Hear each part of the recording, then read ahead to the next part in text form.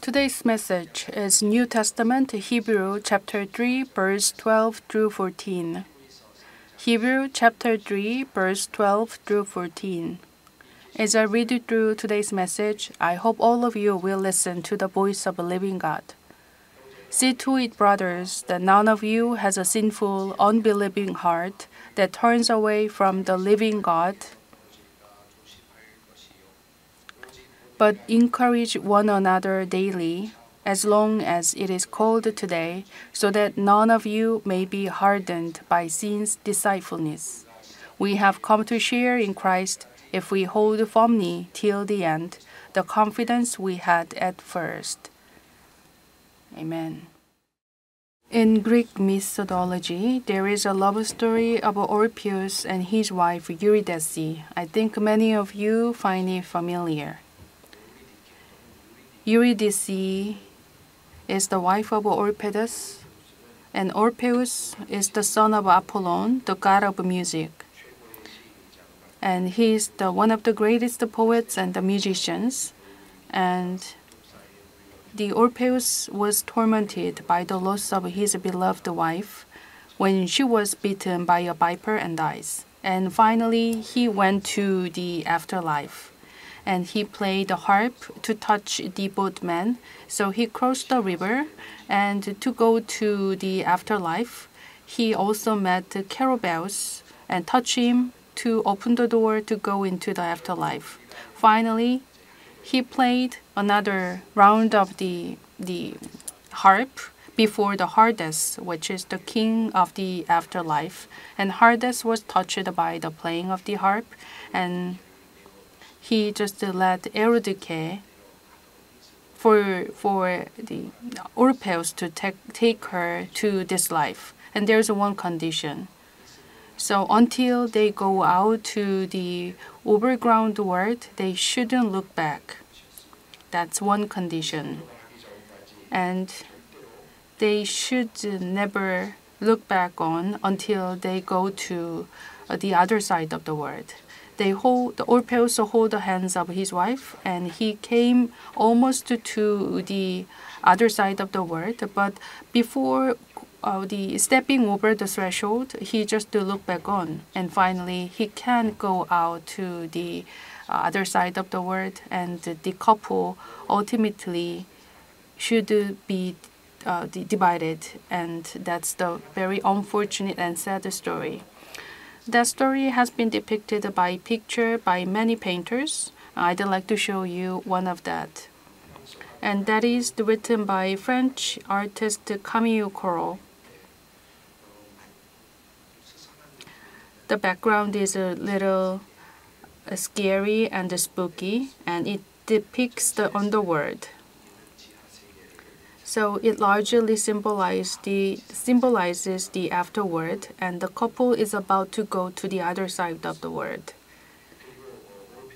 And Orpheus is holding the harp in one hand as a lantern and going to the other side of the world. At the end, right after the scene, he looked back. If he didn't look back at the end, he could have lived happily ever after with his beloved Eurydice. But he failed. He finally looked back, and he lost his wife for good. You may find a similar story in the Old Testament saying not to look back. The wife of Lot turned out to be a salt column as she looked back on. That's the order of the Lord, and they failed to make a good on that. So they just look at the Sodom and Gomorrah and becoming the column of sulfur. We may think that what happened if they endure a little further, but she failed to endure that and becoming the sulfur column. As we lived so far, there are many failures you have experienced since you fail to not to look back on. There are many stories. while you are living, what do you think the most important virtue in your life? Earning wisdom, be smart, and be healthy? That's all good, but the more important virtue in our lives is the ability to persevere, to endure. So the 50 days to go until many students to take the KSAT, it is of course important to be smart and to have a good teacher and to study hard. All of them are necessary and important, but more important thing is the ability to persevere until the last day. That's the most important ability for students to be successful. If they do not have that ability, persevere, then they wouldn't achieve anything. Everything will be in vain. No matter how good idea you have and no matter how the thorough strategies you have, if you fail to endure, then you couldn't make it. That happens a lot. And what is the ability to persevere? That is a great power that we can have. So first of all, when it comes to the ability to persevere, that can be a mental health and mental strength. The people who have a great mental strength, they can navigate through all the difficulties.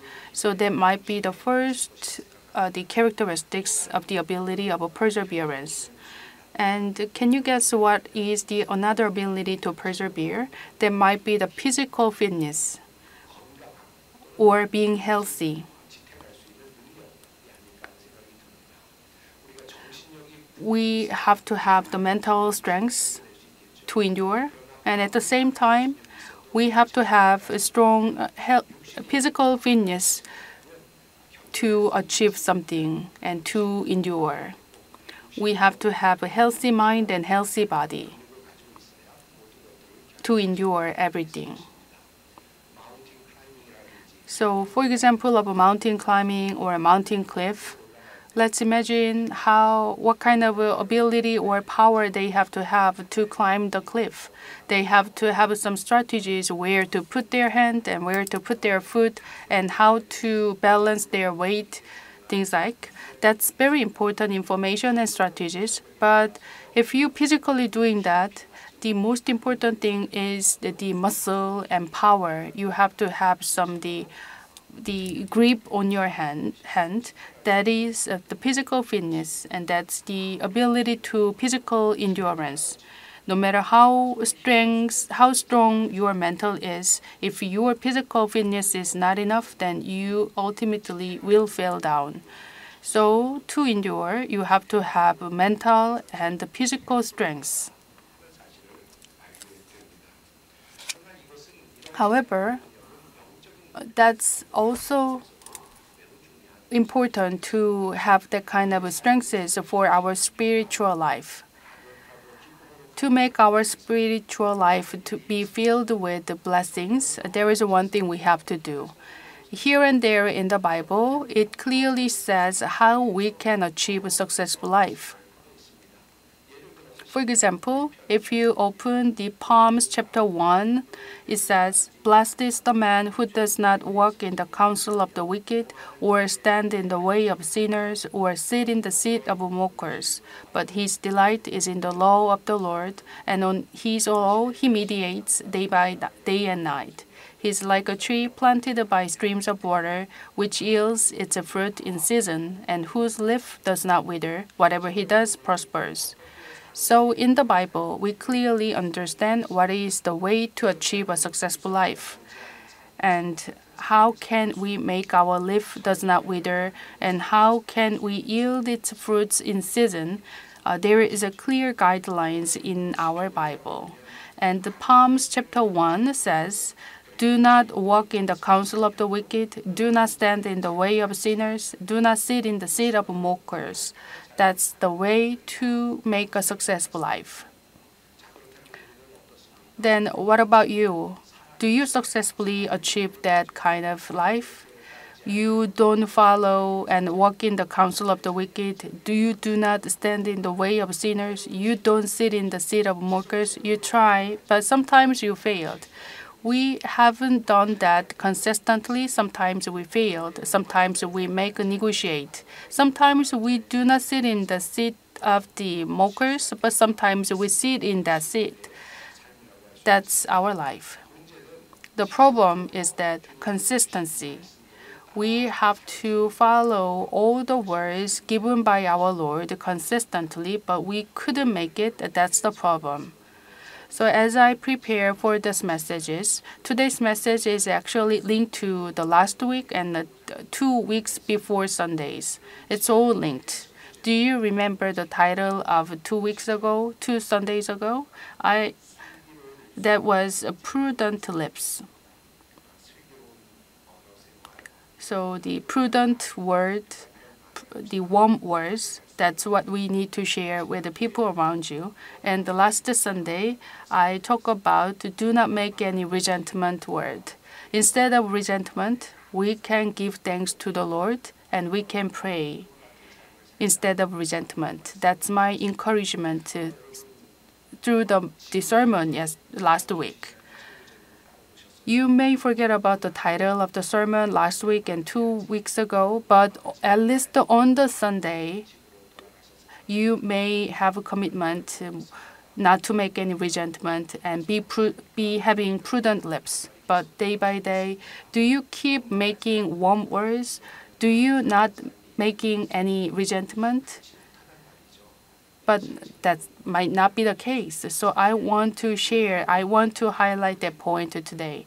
It would be better if we really do that all the time. If we haven't done that, that means we do not have any power to persevere and consistency. We decided to make a warm words. So you just to say good words to your children, but your children gave you unexpected response. Actually, that is very natural because they go through the puberty. So then their parents might say that, I am changed and I'm moved by the sermon, so I just try my best to give you the warm words. But what is your response? You do not respond well, properly. So that's the reality that we are having. So in the spiritual life, we are not consistent and we don't persevere. That's very frequently happen to us. So physically, to build and improve our physical healthness, what do you do? We do the exercise and we grow the muscle, and sometimes you just focus on certain area to build the muscle. By doing so, you can improve your physical fitness. Then you can achieve more bigger things. You can endure and you can persevere despite of all difficult things. What about the spiritual life? The same goes for our spiritual life. Just making a decision or commitment is not enough. If you just make a couple of trials and just realize you can make it and give up, that's not what our Lord wants. It's like you know how to do the exercise, but not to do it. Now you know how to do it and what kind of benefit you can get through the exercise. Then the work that we have to do is do the exercising consistently and thoroughly. So we have to have the process of perseverance. So if we believe I need to love and I need to believe I need to sacrifice, but we forget that, then the spiritual life would never make any progress. The physical fitness in the spiritual perspective, and that is described as God's holy character in our Bible. 2 Peter chapter 1 verse 3 says, His divine power has given us everything we need for life and godliness through our knowledge of Him who called us by His own glory and goodness. That's very important because it shows how we can achieve His glory and goodness and life. He our divine power has given us everything we need to achieve that life. Just like we know how to exercise to be healthy, our Lord teaches us how we can achieve the godliness and eternal life. And there is a reason for Him to do that. Through these, He has given us His very great and precious promises, so that through them you may participate in the divine nature and escape the corruption in the world caused by evil desires. He wants us to achieve His holy character in us and to take part in His holy character. That's the purpose of our Lord. And if we do the exercise, we can improve our muscles and the physical fitness. Just like that, in our spiritual life, if we just dip down into our holy spiritual life, then we can develop God's holy character in us. So we will share in Christ if we just do our exercises in the spiritual life. Love you is a very precious word. Let's make a sacrifice is also precious. But if that is just rest in our knowledges, then it cannot have any dynamic power in our lives. So the 2 Peter chapter 1 verse 5 says, "For this very reason, make every effort to add to your faith goodness, and to goodness knowledge, to knowledge self-control, and to self-control perseverance, and to perseverance godliness, to godliness brotherly kindness, and to brotherly kindness love." Add one thing to another. So just like you are doing a different set of the exercises to build up the muscles, we can do the spiritual exercises by adding one by one, like knowledge to self-control, to perseverance, to godliness, and brotherly kindness to brotherly kindness love. We can exercise by adding one by one. Through that, we can achieve Holy Spirits and holy characters in it. And 2 Peter chapter 1 verse 10 says, "Therefore, my brothers, be all the more eager to make your calling and election sure. For if you do these things, you will never fall, and you will receive a rich welcome into the eternal kingdom of our Lord and Savior Jesus Christ." If we do the spiritual exercise, and if we build the spiritual strengths and go closer to our Lord, the holy character, then we will never fail, and we will receive a rich welcome into the eternal kingdom. That means we will be entitled and appropriate to go into the kingdom. Actually, we know how to do it. We have every knowledge to do that, but we fail to practicing it continuously. That's the biggest reason of our failure. Another words in the Revelation says the same things. The Revelation chapter 14 verse 12 says, "This calls for patient endurance on the part of the saints who obey God's commandments and remain faithful to Jesus." It shows two areas where we have to be enduring. The first is commandments. We have to endure to walk and live according to the commandments. We have to exercise repeatedly, and also for the be faithful to Jesus, we need to keep the faith in Jesus. At the same time, we have to have a faithful faith in Jesus. We have to endure to keep the faith in Jesus.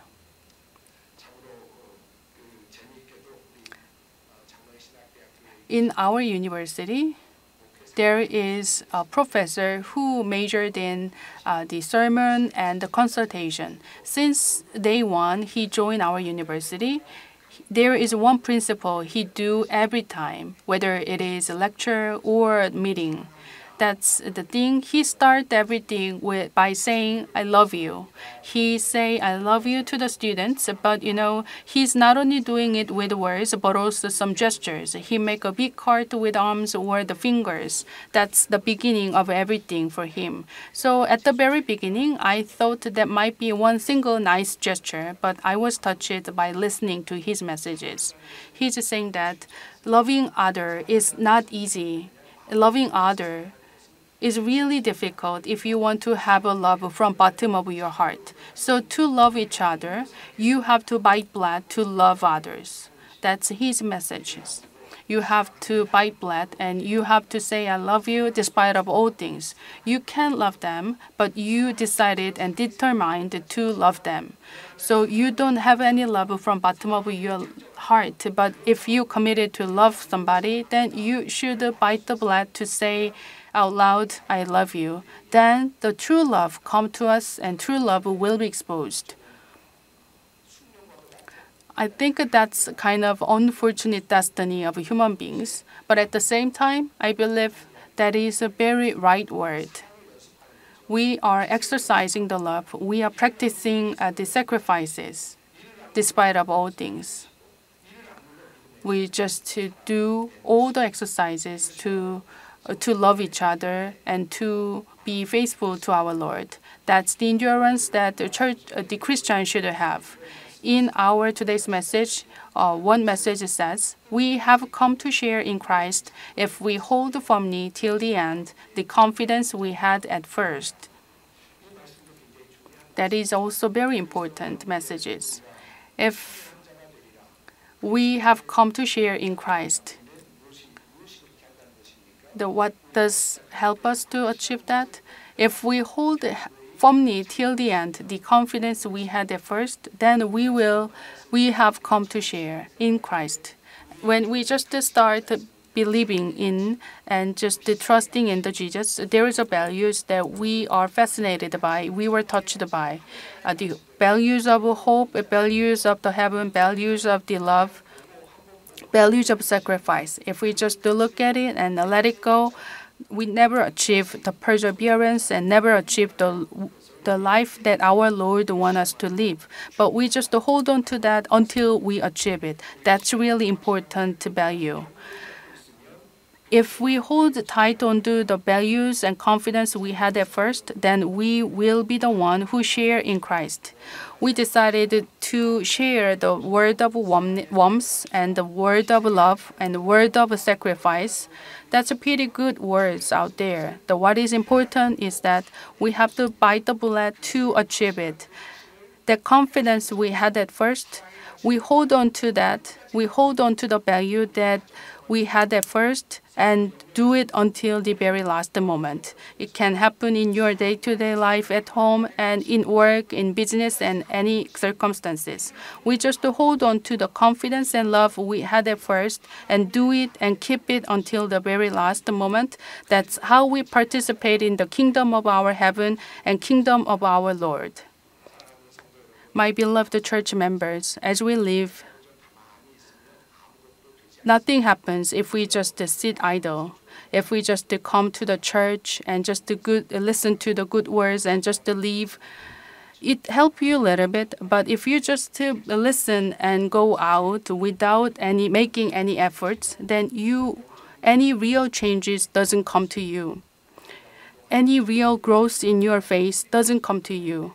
Just like you keep exercising for your physical health, you should exercise for your spiritual health. Then it will protect you.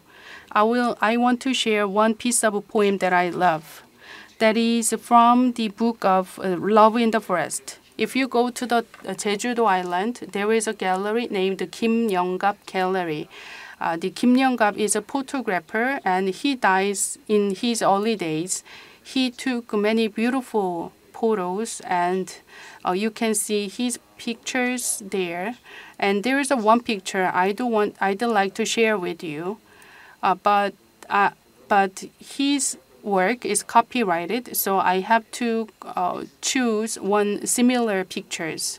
This picture is not as good as Kim Young-gap's picture, But the real picture is more powerful because its background is more the cyclone with the dark side, and the reeds is more like a very vulnerable. So if you have a chance to go to the Kyeong Jin Gallery, please find the picture that I mentioned. And one poet is inspired by the picture, and he wrote down a poem, and it always touches a sweet spot of my mind. Let me just read it through. Gusty winds blow with envy. Love is always the weakest grass, but the wind cannot last 3 days. Be patient, and you will prevail. But the wind cannot last 3 days. Be patient, then you will prevail. It really touches me into the deep in my heart. In your day-to-day life, there are so many things you have to endure. You are living together with your sworn enemy. Sometimes you have to bear with it. And you are living with your families. That family should be the community of love, but sometimes you have to endure so many things. And between parents and children, and between the colleagues and boss, there are so many things you bear with. In the process of bearing and process of enduring, you may understand how big the ability of perseverance is.